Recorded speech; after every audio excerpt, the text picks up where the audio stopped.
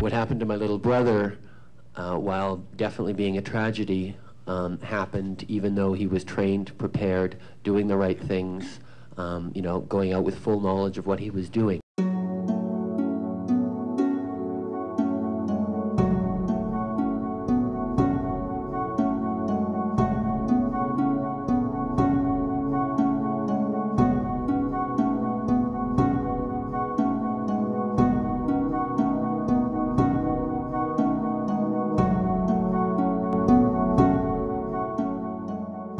I can't say it's been easy for me.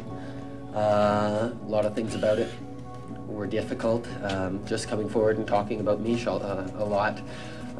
We're always a family who's very private about things, and doing things publicly, you know, happens, but is not what makes us happiest, that's for sure.